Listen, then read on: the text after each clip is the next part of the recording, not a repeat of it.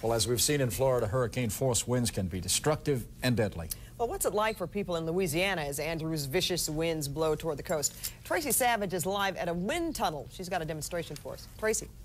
Well, Pat and Jerry, this is UCLA's brand new wind tunnel, and they use it to test various speeds of wind. It's a project sponsored by the Navy, and ultimately the Navy will use the findings from this wind tunnel to design fighter planes. But for our purposes today, we are going to give you an idea of what the folks in Florida have been through and what the folks along the Gulf Coast are about to go through. Now, this machine cranks up to about 140 miles an hour. We've got Gibson on the controls there.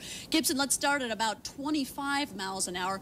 I'm going to walk on into this. 25 miles an hour, it's a little gusty, but it's not that strong. We're used to these kinds of winds here in the Southland when the Santa Anas blow. 25 is not that intense. Gibson, if we can take it up now to 50 miles an hour, definitely a little bit stronger. 50 miles an hour is enough to knock over anything that is not strapped down, anything lightweight, lawn furniture, maybe tiles from your roof. But this is not hurricane-force winds. Hurricane-force winds, well, let's show you what that is. Let's crank this up now, Gibson, if we can go to 80 miles an hour.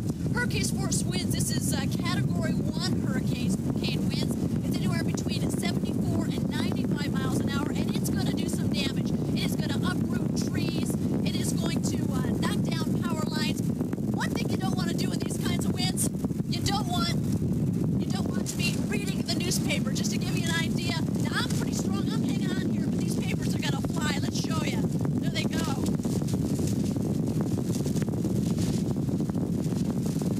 Now we've seen winds like this cause damage on homes down in the Florida area. We've seen them knock out homes down in the Florida area. This is just one tunnel of wind. Imagine winds this strong, a mile wide, and that's what they've been getting down in the coast region. Definitely intense, definitely strong. I'm having a hard time standing up here. It is just blowing me all over the place. Now, as I said, this machine can hit 140 miles an hour. We're going to be taking it up that high later on, coming up at Prime 9 News at 8, 9, and 10. So be sure to tune in. For now, I'm getting out of this wind. Pat and Jerry, back to you.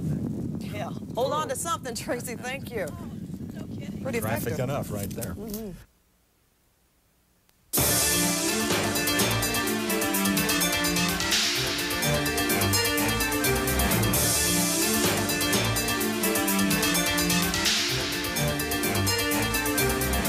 Our team coverage of Hurricane Andrew continues. We want to show you what it's like to be caught smack in the middle of a hurricane. And so we sent our Tracy Savage, an adventurous sort, to a wind tunnel which simulates the force of a hurricane. Ready for a 100-mile-an-hour blast? She's live in Westwood with more on that. Tracy? Jane, Jerry, it is a pretty incredible experience to be standing in 100-mile-an-hour winds. This is UCLA's brand new wind tunnel, and they use the tunnel to study the effects of different wind speeds. Now, this machine can go up to 140 miles an hour. Now, we're going to get pretty close to that right now to give you an idea of what the folks are going through down on the Gulf Coast. Now, we have John here at the controls. John is going to crank it up first to about 50 miles an hour.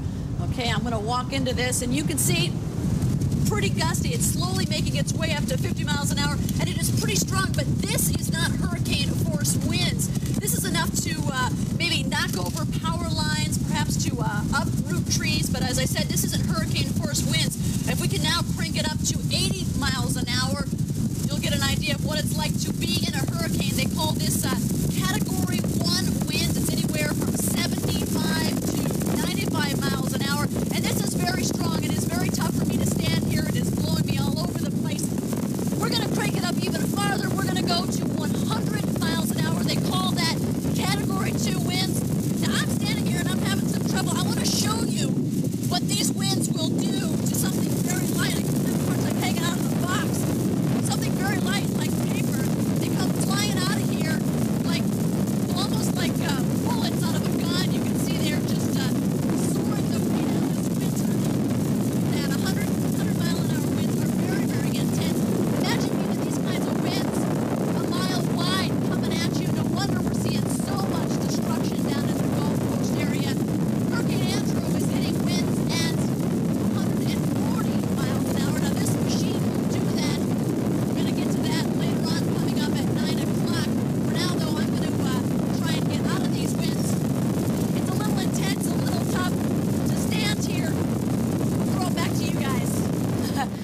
I was almost tempted to say, good work out there, but she's inside in that simulator.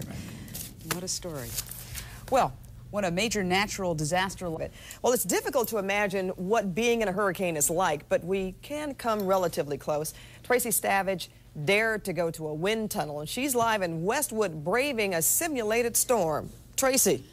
Well, Pat, this is UCLA's wind tunnel, and it can produce winds of up to 140 miles an hour, and that's the kind of power we're seeing coming out of Hurricane Andrew now. The engineering department here at UCLA uses this tunnel to study the effects of different wind speeds. They've allowed us to come here and give you an idea of just how intense a hurricane has been and can be. Now, we've been here all night long, and with each newscast, we've been cranking up the speed just a little bit. We've got John here on the controls, and we're going to go right to 80 miles an hour. They call that a Category 1 or Level 1 hurricane. They say it can cause minimum damage. I'm going to walk in here, though. Minimum is a little hard to believe when you see just how strong this wind is. It's tough for me to stand here. It's strong enough, probably, I'm sure, to knock over trees, knock over power lines, perhaps tear off roofs. Believe it or not, though, Hurricane Andrew is hitting speeds sometimes twice as strong as this. Now, if we can crank up the wind here, if we can crank it up to 100 miles an hour, 100 miles an hour is what they call a Category 2 wind. I'm going to step out of here for a minute. Category 2 wind, they say it can create moderate damage, a little more intense. And as you can see, it's hard for me to stand here. Now, I'm going to show you what something a little lighter will do in this kind of wind speed. I'm going to slowly let these papers go.